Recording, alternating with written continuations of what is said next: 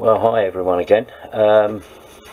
Welcome to, well, this will be the final of the Chinook build, the Italeri kit. If you've watched my earlier videos, you will know I'm not entirely happy with the kit. If I'd have known the problems before, I wouldn't have bought it, to be fair. But I decided to muck through and you know, try and get it as best I can out of, you know, silk purse out of a sow's ear, as they say. I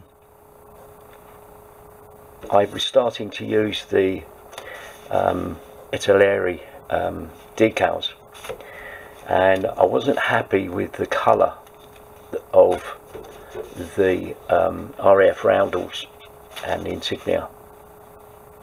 And in the kit, I thought the blue was actually wrong. Now, I could be wrong, I'm not an expert, but it just didn't look right to me. So the logos that I put on here now, these are from another set that I purchased from Hannon's, and the company is Carousel. I can't remember now. Let's have a quick look at the packet. He says feverishly opening it, because he should have done that before he started filming.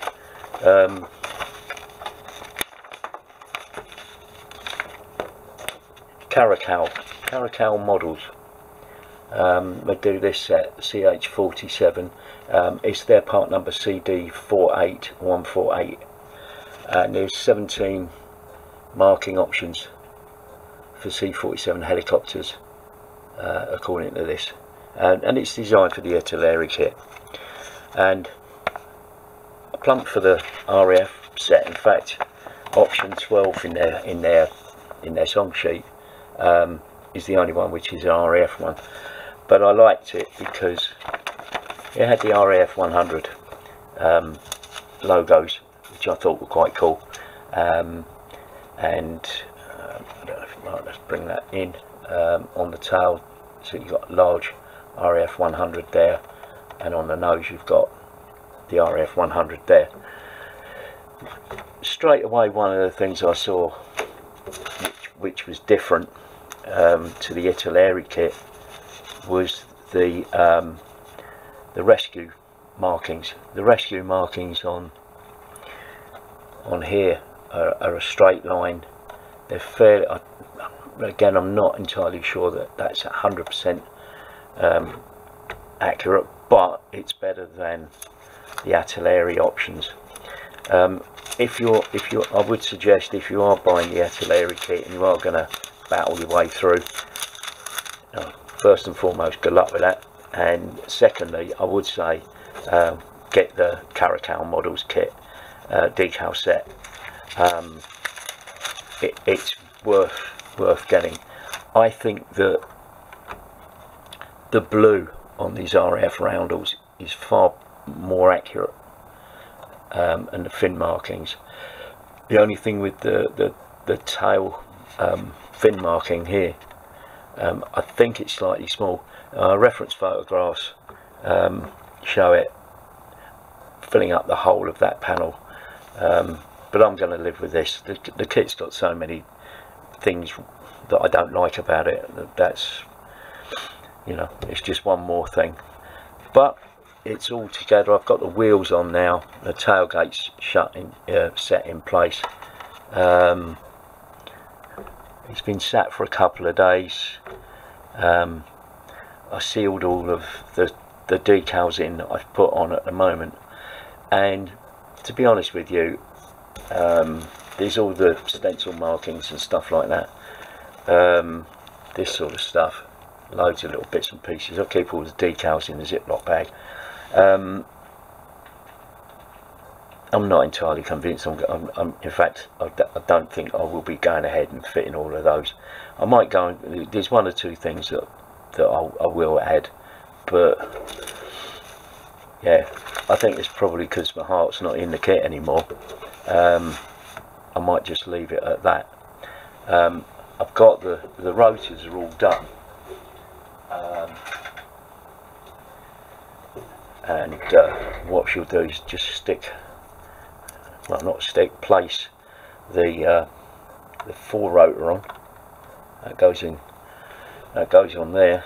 Well, of course it does, it goes on the fore end. And the rear rotor goes on the rear. Hey, well done, Bob. And I think, you know, it does make an impressive looking kit, but then I think, you know, it's a Chinook.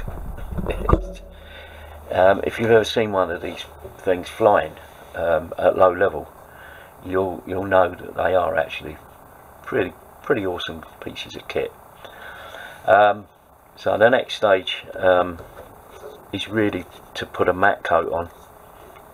As you can see, there's a bit of gloss on the rotors. This is because I put a gloss coat on just to make sure that the decals set down.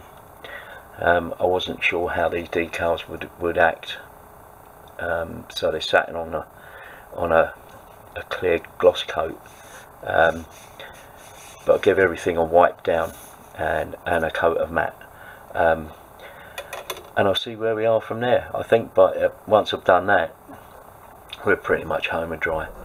But I'll be back in a second after having given it a matte coat. It'll be a second for you, but it'll be a day for me. Speak to you again soon.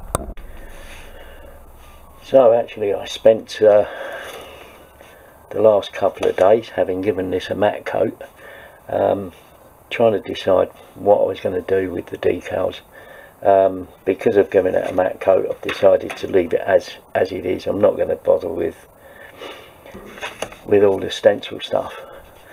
So the next thing to do is go back through the instructions and look at all the antenna and all the poking out bits that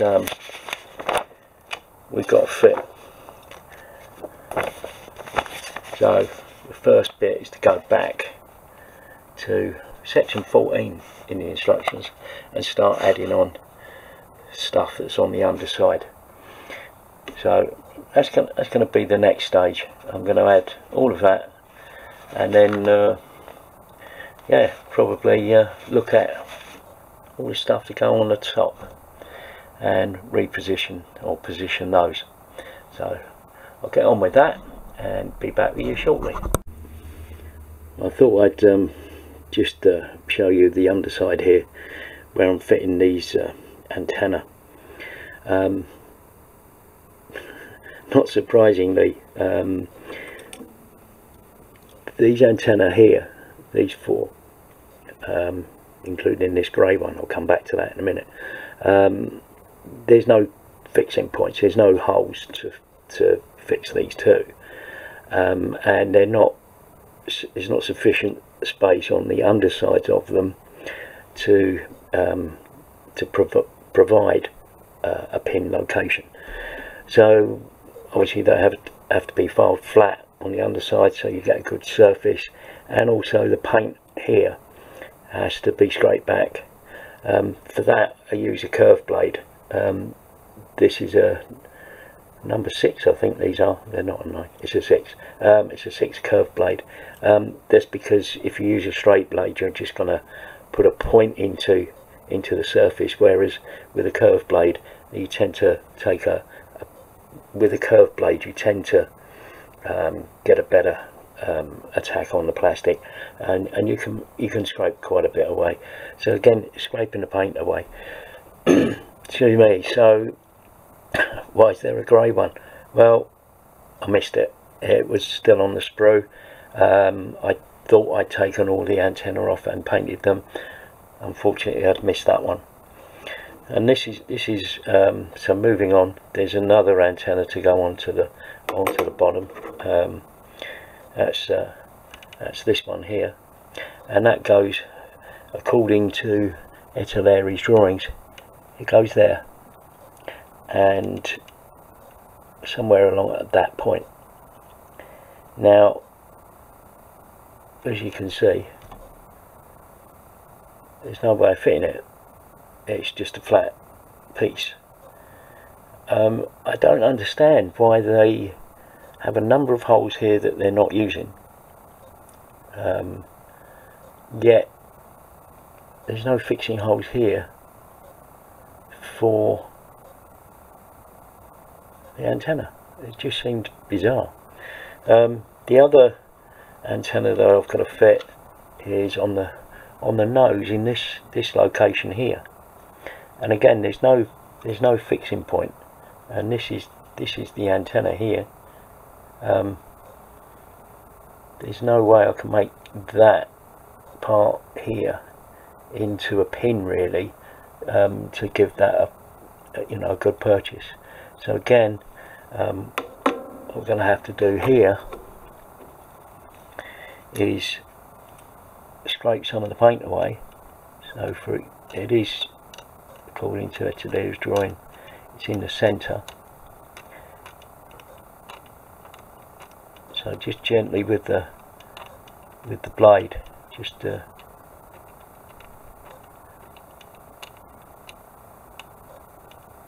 scrape away an area of paint. Now I'm using Tamiya extra thin, just the dark green bottle, this glue, and you can use the hot one, the Tamiya extra thin, the instant one, if you're worried, because I tend to use the dark green one. That gives me a bit of play, a bit of time at the location. So if I offer up the part and put that in place, with the rapid glue's pretty much gone off before you've got a good location or an accurate location. With the other extra thin, gives you a bit of time to play with. So the other thing to do is then to locate this part, and to do that, going up to the location here, and I'm doing it by sight, not measuring it, because Italeri don't give you an opportunity. They don't. It's not an opportunity. They don't give you a clue as to really where that's going to be. So just scrape a section of paint away. I have this brush here. This is it's a cheap watercolour brush that I bought in those cheap art shops. You know, one of the high street art shops that, you know, you can get paintbrushes for £1. That's a good one though for just sweeping away dirt and dust and debris. It's like a stiff witch's broom, given it's Halloween. Anyway, onwards, and I'll come back to you in a minute. So, finally put together, finally, bit of a mission. So, assessing it, well, there's a number of things I'd like to say about the kit. Sprues and parts, I suppose they were okay. There was flash on parts and stuff, and the quality of the mouldings was soft. So I think it's probably because it's an old tool. The decals, I think were wrong. I think the colour was wrong on the blue. So I wasn't overly impressed with those, which is why I haven't really bothered putting on all the stencils. Instructions and information, well, there were lots of errors in the instructions. Even right at the end, there was still other things that needed to be done.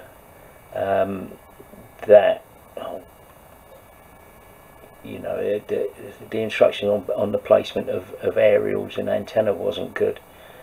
And I've just noticed that I've actually left the two off the nose. They'll have to go on once I finish filming. Paint and colour call out, well, Italeri paint colour numbers, I don't know where to get Italeri paint, so it's then down to equivalence. the build, the parts fit wasn't very good. Again, I think it's because it's old tooling and poor quality of moulding and stuff like that. It wasn't all that, but it wasn't impossible to put together. It's just tricky. You know, it's not a beginner's kit anyway. You need to be thinking about what you're doing. Build sequence wasn't very good.